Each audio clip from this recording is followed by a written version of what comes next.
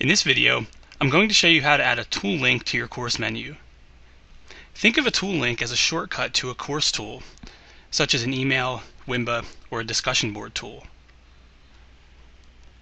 Making sure that your edit mode is on, move your cursor over to the plus icon located in the upper left corner of your course menu. Then select Tool Link. You'll need to give your tool link a name. In this case, it's going to be an email tool, so we'll go ahead and call it Email. Then you need to select which type of tool you'd like to link to. In this case, again, we're using the email tool. Then decide whether you'd like to make it available to users. Then click Submit to add your tool link. You can then reposition your tool by dragging and dropping it to your desired location.